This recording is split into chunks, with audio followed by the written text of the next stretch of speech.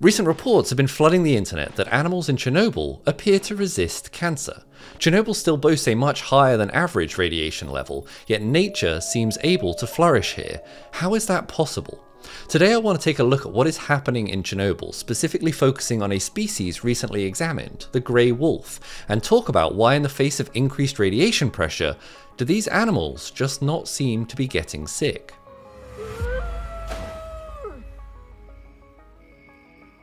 On April 26, 1986, a malfunction during routine testing at the Chernobyl nuclear power plant triggered a series of explosions that coated the site and the surrounding area in a blanket of radioactive material, around 400 times more radiation than the atomic bomb dropped on Hiroshima. The accident left a huge area of radiation-tainted land in its wake.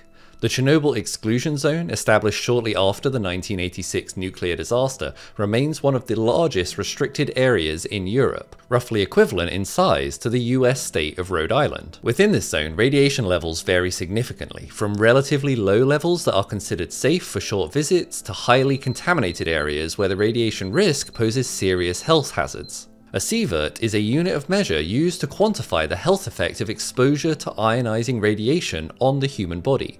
It's a complex unit that takes into account not just the amount of radiation absorbed by tissues, which is measured in grays, but also the biological impact of the type of radiation and the sensitivity of the tissues or organs exposed. Natural radiation levels vary around the world, but are typically around 0.15 to 0.3 microsieverts per hour. But in Chernobyl, it can be significantly higher. The Luzerny swimming pool in Pirapat has radiation levels of 0.9 microsievert per hour. Reactor 4, the site of the explosion, has surrounding roads with radiation levels between 2.4 and 2.6 microsievert per hour. And the local cafe presents a notably higher level of 13.6.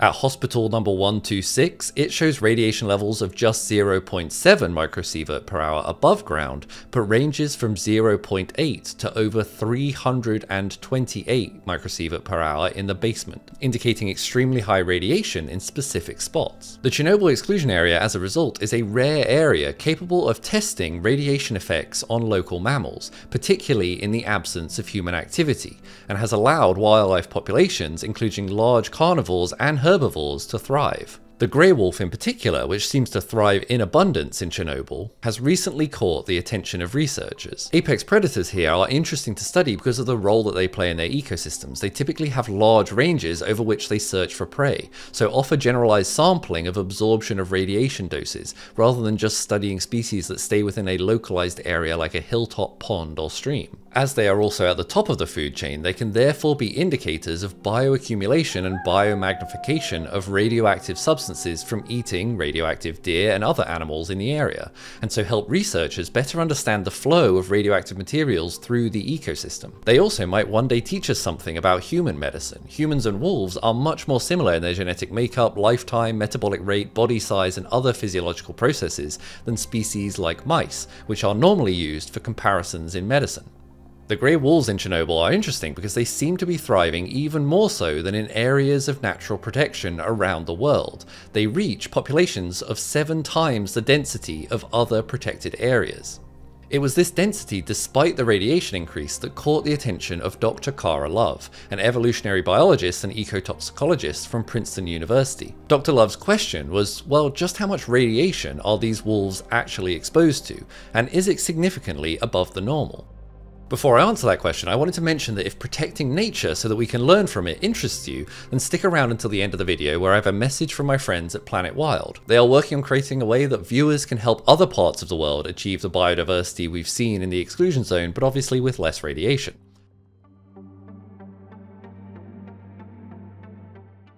To understand the ranges over which these wolves travelled and the radiation doses that they were exposed to as a result, Dr. Love equipped wolves with radio collars to track their movements and dosimeters to monitor radiation exposure in real time. Over the course of their study, the researchers found that the wolves received an average dose of 11.28 millirem per day, which is, in the units that we were previously working in, about 4.7 microsievert per hour.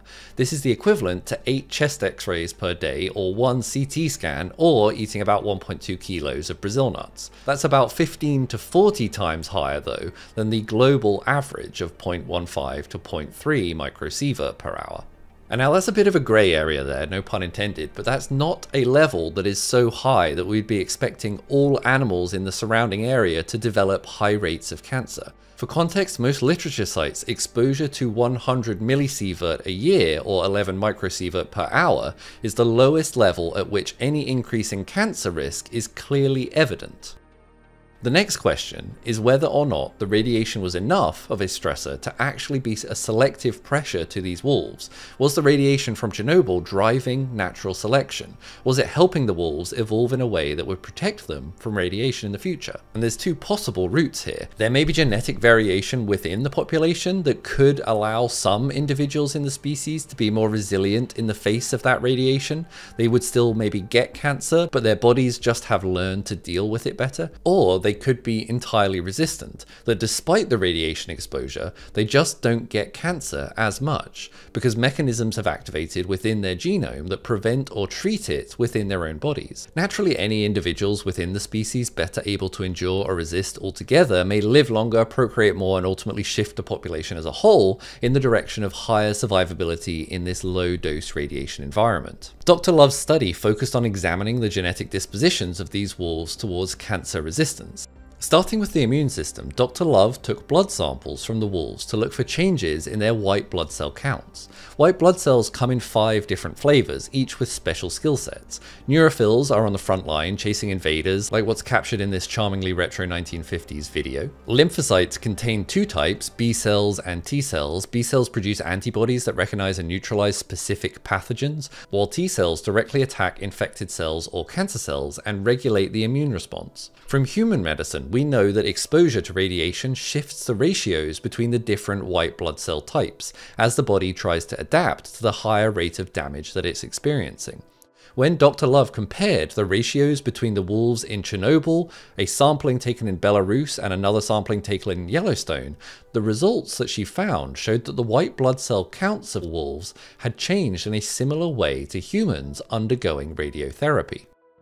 Both neutrophils and lymphocytes are reasonably radiation sensitive and are found to be reduced in patients receiving radiation therapy. This ultimately is a bad thing because it puts people at risk of infection but also weakens their ability to fight tumors, but it is one of the consequences of radiation therapy. The finding of this similar trend within the wolves shows that this radiation exposure is actually coming at a cost to the wolves in Chernobyl. Their defenses are being lowered. They aren't unaffected or ignoring the damage entirely. Supporting this idea, researchers found higher levels of 2 parasite species in the Chernobyl wolves than otherwise exist in the wild, maybe suggesting that the environment could be damaging the wolves' immune system and their ability to destroy these parasites. Early data from Dr. Love and her team suggests that despite lower counts of cancer-fighting white blood cells, they see changes in the wolf's genome that specifically deal with cancer response and anti-tumor response in mammals. So maybe we are seeing some evidence of genetic evolution caused by the pressure of radiation. What we're talking about are early pre-publication findings, so it's still up for debate which way the scientific community will fall on this. The 4.7 microsievert per hour is, being generous, half of the required 11 microsievert per hour to see clear evidence. But let's stress here that's clear evidence of cancer, and this is still on the same order of magnitude, but we do need the scientific community ultimately to weigh in here.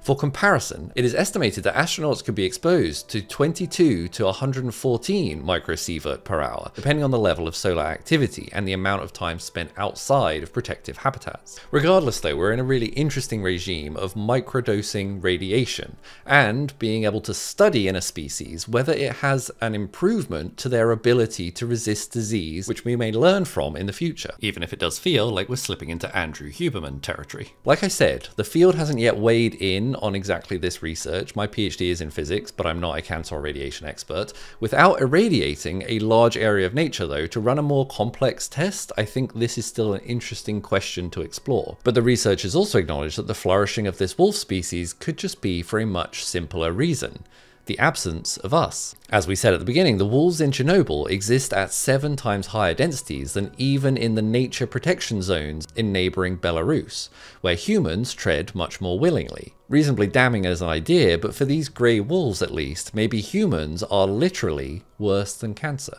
Frustratingly, we may need to wait until after the Ukraine-Russia conflict subsides. This research, until further notice, has been paused. As well as their role in our ecosystems, we've seen that animals of our natural world often hold the key to understanding and defeating our own diseases. None of this is possible if animals become extinct, something that is occurring at an increasingly alarming rate. Because of this, I would like to take the time to recommend Planet Wild, a social enterprise and certified B Corp that funds ecosystem restoration. In their current effort, they're protecting the sun bear in the Malaysian jungle from extinction. Check out the link to their video in the description down below. They provide a way for you to directly make a difference for the planet by financially backing their monthly nature protection efforts. And the best thing, you immediately get to see what your contribution has achieved, because they document their monthly missions in exciting YouTube videos. You can start with contributions for as little as $6 a month, that's less than 2 coffees, and if you don't want to support them financially at any point, you can cancel anytime, no questions asked. The first 200 people receive their first month's contribution to nature protection for free, so if you're interested, sign up below with the code BEN3. Thanks very much for watching, I'll see you next time. Goodbye.